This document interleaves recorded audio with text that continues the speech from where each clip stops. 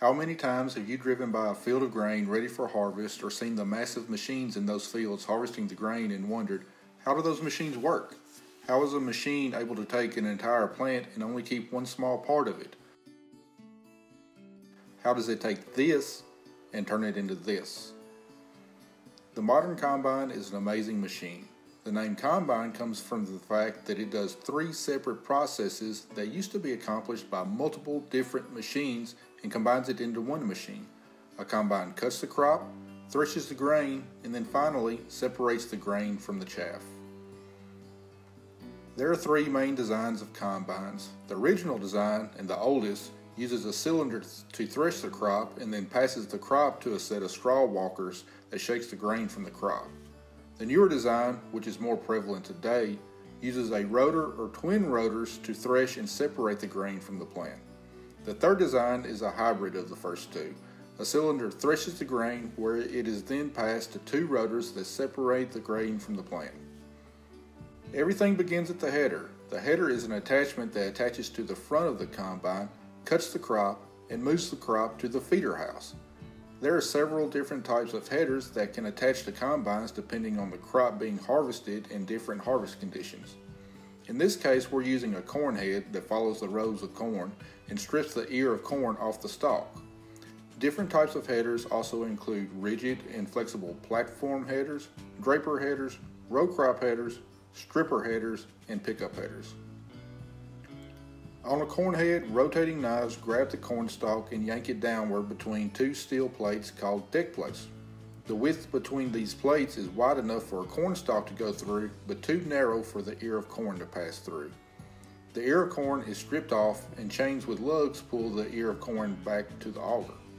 The auger moves the corn to the opening of the feeder house where it is fed into. The feeder house contains chain-driven slats that bring the crop to the feed accelerator. From there, it is transferred to the main threshing component, the rotor. The rotor is a 30-inch wide steel cylinder that spins inside of a cage called concaves. The rotor spins anywhere from 300 to 1,000 revolutions per minute depending on the crop being harvested. As the crop spins around the cage with the rotor, it rubs on the other grain and crop material and is loosened from the plant. This is called threshing. The concaves have holes in them sized large enough for the grain to fall through, but keeping the larger pieces of crop residue inside the cage.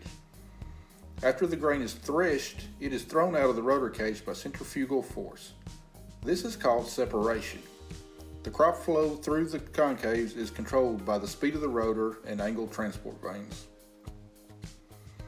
After the grain is separated from the crop residue, it falls onto the cleaning system.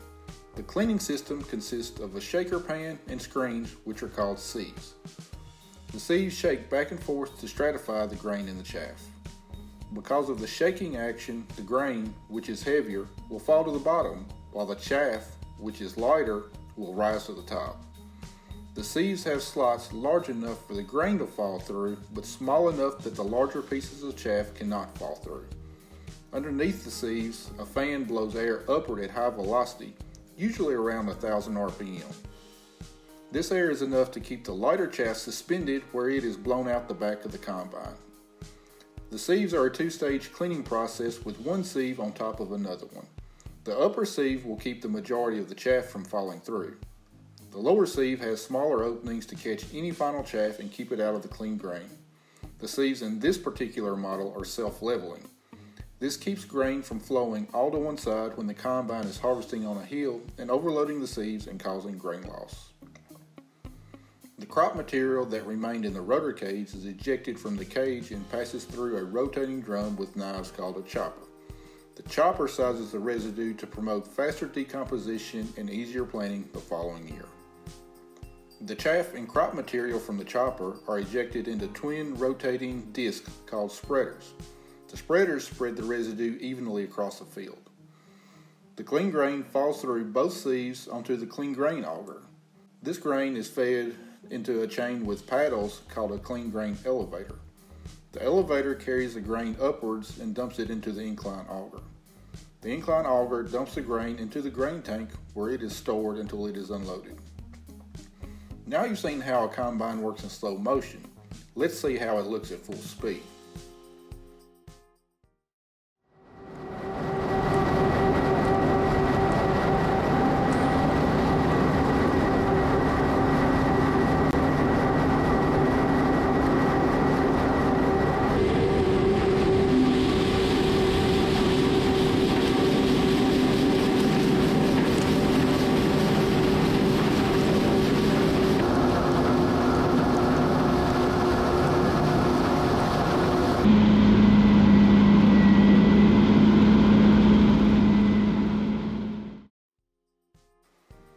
Now that you've seen how a combine works, maybe you can appreciate these massive machines the next time you drive by a field being harvested. Thanks for watching, and be sure to check out our other ag videos on our YouTube channel.